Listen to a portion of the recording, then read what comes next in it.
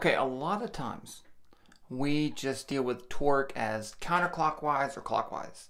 But torque is actually a vector, and a lot of times we need to take into account the vector nature of torque. So let's just review the previous definitions of torque. So if I have a beam right here and I apply some force over here, and this is the vector from the point of rotation, or it could be any point, it doesn't even have to be rotating, I have to pick a point. The vector from that point to where the force is applied, I could say the torque is equal to RF sine theta. That's what we did before. Or we said it like this, torque about O is R perpendicular F or RF perpendicular. These are all the same thing. So in this perpendicular thing, R perpendicular is if I draw a line like this, that's R perpendicular. If I find the force right here, that component of force, that's F perpendicular. And this is theta. Okay, so those are my definitions of torque. And if I said counterclockwise was positive and clockwise was negative. But in fact, this is a better definition of torque. This is the cross product definition of torque. Let me go over the definition of cross product and then I'll go over the right-hand rule. Finally, I will show you how to do this in Python.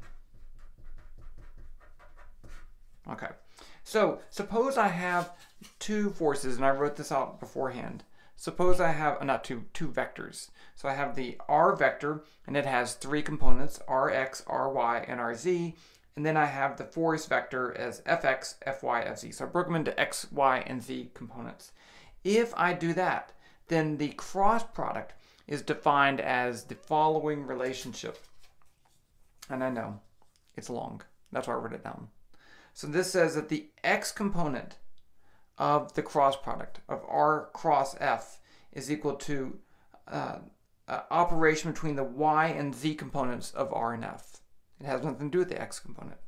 The Y component is a product of the Z and X components, and then the Z component is a product of the X and Y components. So that's how you would calculate it. If you know the components, you can do this. You just put it in this crazy formula that I'm not going to tell you where it comes from because it's complicated.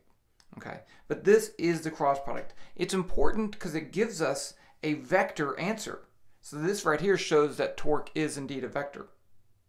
Also, you're going to find that this will come up when you're finding magnetic fields. The magnetic field also depends on the cross product.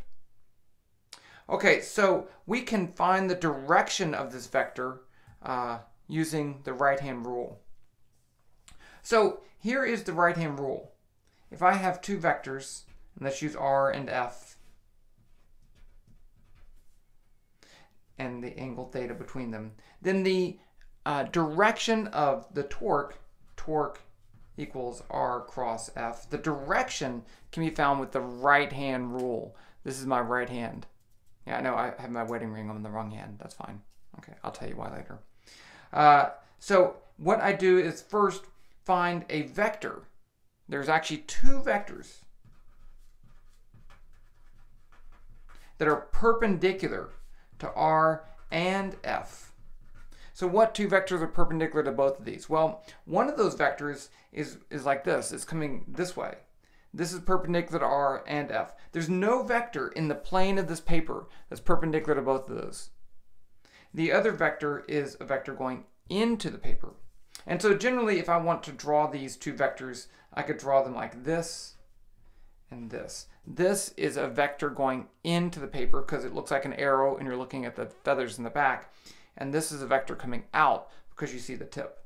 Okay, so those are the two vectors that are perpendicular to both of these. Now I use my right hand. Now you'll notice one thing. If I'm using my right hand, I put down my pencil, okay, or my pen, because I need to use my right hand. If you're left-handed, don't put down the pencil. See? Okay, so now what I'm going to do is use my right hand. I'm going to let my fingers curl through vector r and then f in the smallest possible angle. So if that's the case, then I would do it like this. And my thumb points in the direction of the torque. Say this would go through F and then R. This goes through R and then F. So the answer would be, the torque would be into the paper, which is the negative Z direction too. Let me remind you, if you have X and Y, we use a right-handed coordinate system such that X cross Y gives us the Z direction. So the Z would be out of this. It's a convention, right, but we need to stick to it. And so this says that the torque, if I have this and that, the torque would be into the paper in the negative Z direction. And that's actually where we get clockwise as negative torque, because it has a negative Z component, and counterclockwise is positive because it has a positive Z component. Okay, so I made this little thing right here too, just so you can kind of see how this all works. So if this is R and this is F, then that would be the torque. So it's a three-dimensional problem. And you can see here that as I cross through R and then F, that would be the direction of the force. And these just happen to be at right angles, but they don't have to be. So in this case, I'd put R like that, and F would be like that, and the component would be in, the torque would be into the paper. But torque is a vector, and you cannot do it in 2 dimensions, because the only way to have torque perpendicular to both of these is to be in another dimension, another direction. Now so the first rule of the right-hand rule is to put down your pencil. Okay.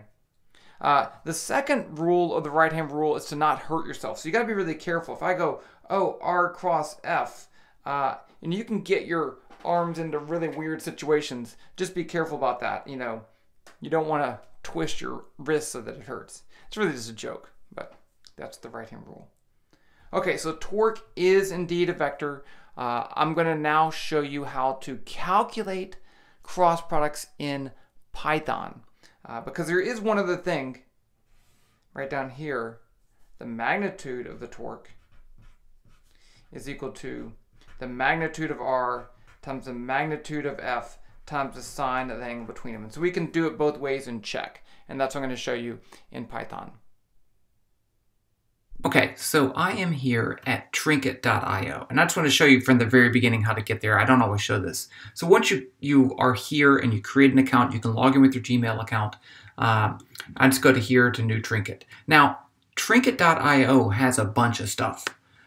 It has Python. These ones with the keys you can't save unless you have a paid account. But what you want to look at down here is GlowScript. It doesn't look like it's Python, but it is. So GlowScript has all of the vector operations built in. It's visual Python. It's Python with more stuff in it for physics. Now, when you get here, you're going to see this. It's going to say you could make a program by dragging these blocks around. If you want to do that, that's fine. I'm not a big fan. I just go to normal Python. Okay, so the first thing we're going to do is just make 2 vectors. So I'm going to make a vector R, and I'm going to just pick some values, 1, 2, 3, and we'll change those in a little bit. And then F is another vector. Let's say it's negative 2.1, 2.1. It is, these are kind of big. Let's say it's point.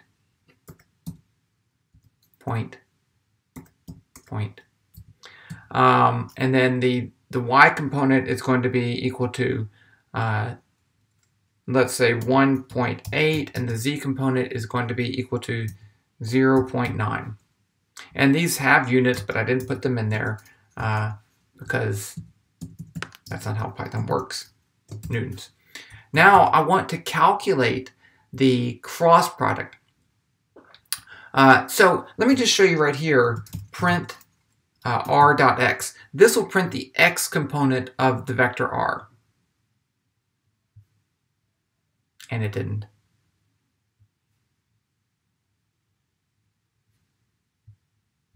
I think I got that wrong. 0.1, 0.2, 0.3. There. So it printed 0.1, that is the x component. Now I'm going to take my little formula here that I wrote out for the cross product, and I'm going to say this: tau equals, and I'm just typing it out, vector. Now the x component is going to be ry times fz minus rz times fy. I'm going to make a mistake here, I know it. And then I have rz times fx minus rx times fz. And then I have rx times fy minus ry times fx. And let's print out that vector.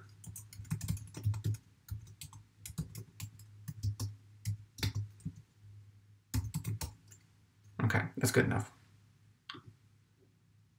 It worked. Okay, so I manually typed in each component, but wait, watch this. I can also just do this. Tau2, which it's called tau, is cross rf.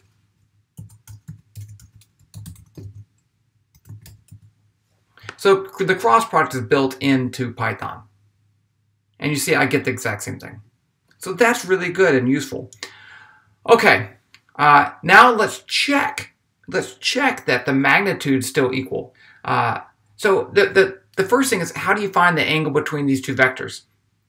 Well, there's two ways to do it. First, I could say, I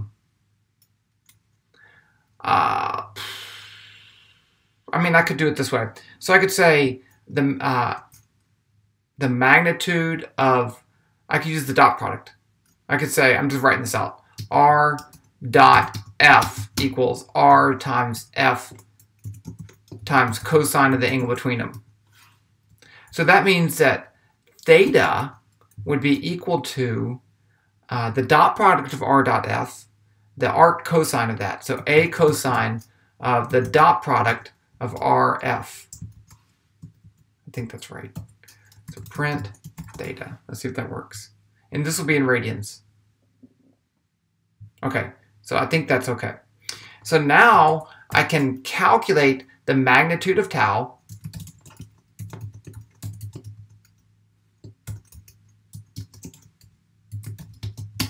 And that's just going to be equal to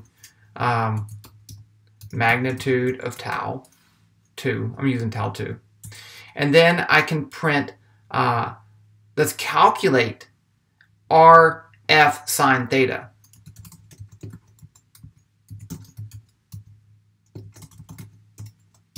Okay, so that's going to be the magnitude of R times the magnitude of F times sine of theta, which I already calculated. Let's see if that works. So these two things should be the same thing.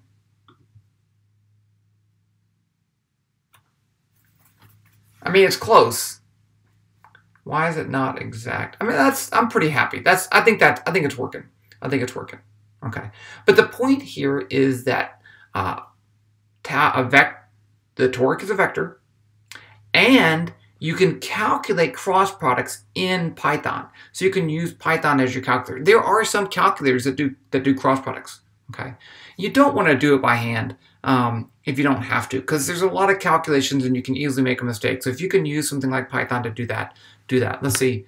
Let's save this, and I'll put this in the link below. I always forget. Torque cross product. Let's call it.